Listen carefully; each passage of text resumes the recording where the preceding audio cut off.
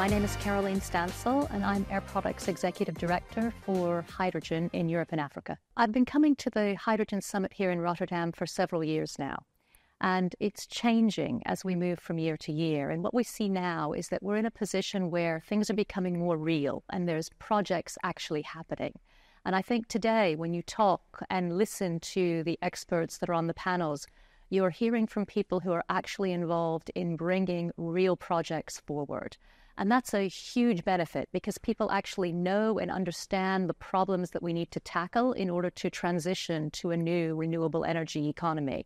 And so one of the things that I found very exciting today was the very constructive talk that we were having around how we can stimulate demand and bring more customers to the table, and how we can use subsidies to help those customers afford this transition to green energy. For me, what I hope to see in the next year is I think it's really important as time continues to march forward that we have projects that reach FID.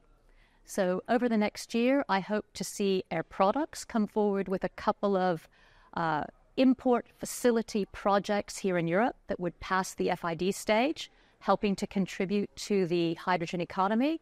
And I hope that I'll see many other companies bring their projects forward to the FID stage.